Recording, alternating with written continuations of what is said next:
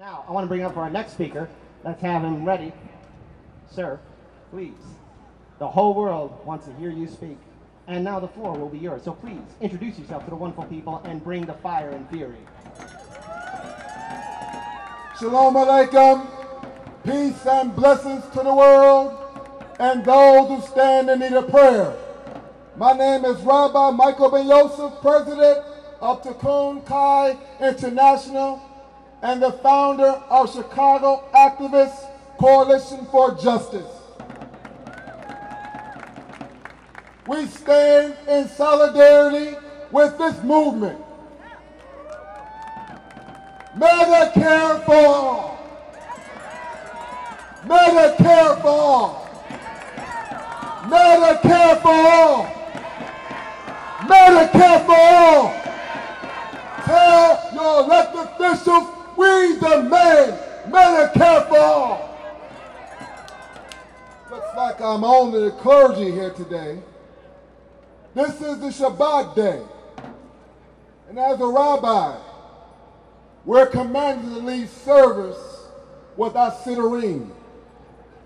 Reading scripture, reading Torah, and advocating, talking about the stories of how our struggle was. And one story comes to mind on the Shabbat day. The Maccabees had a decision to make on the Shabbat day.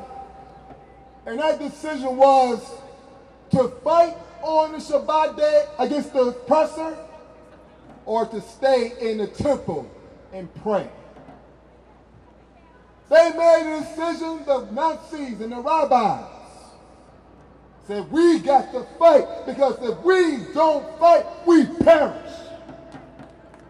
So the rabbis on the Shabbat day standing with you because we got to fight the cause.